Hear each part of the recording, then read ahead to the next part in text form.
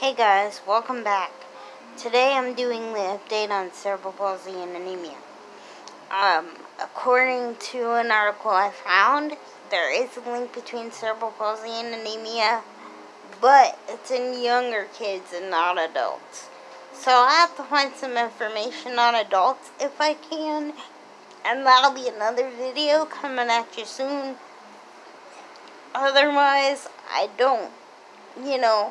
There has to be correlation with it because they said about 20% of people with CP have iron deficiency. So it is linked. I just don't know to what extent adults are affected by it. And if you can tell, I've been on my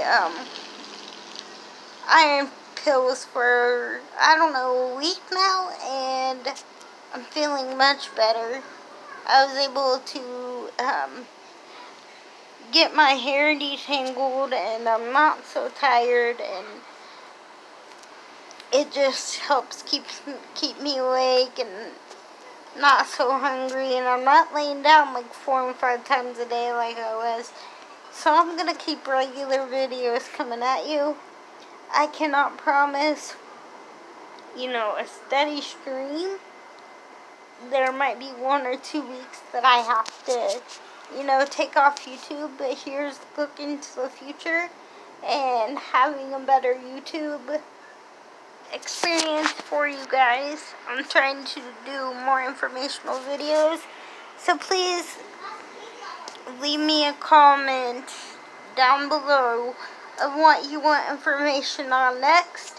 Also, before I end this video, if you could give me a like, a thumbs up,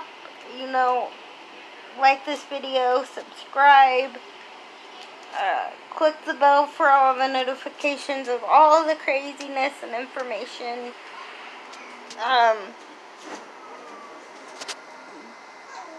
But it really helps the channel grow if I get likes and subscribes, so make sure you do that.